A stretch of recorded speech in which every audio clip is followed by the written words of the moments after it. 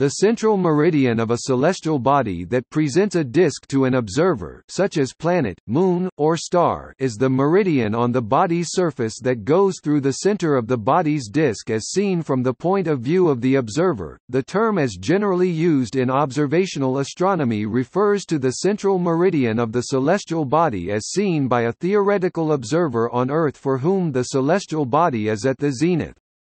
An imaginary line is drawn from the center of the Earth to the center of the other celestial body. The intersection between this line and the celestial body's surface is the sub-Earth point. The central meridian is the meridian going through the sub-Earth point. Because of the body's rotation and orbital alignment with the observer, the central meridian changes with time, as it is based on the observer's point of view.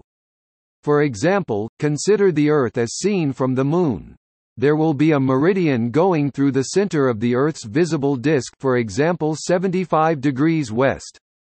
This is not always the Earth's prime meridian, 0 degrees west, 0 degrees east, as the central meridian of the Earth as seen from the Moon changes as the Earth rotates.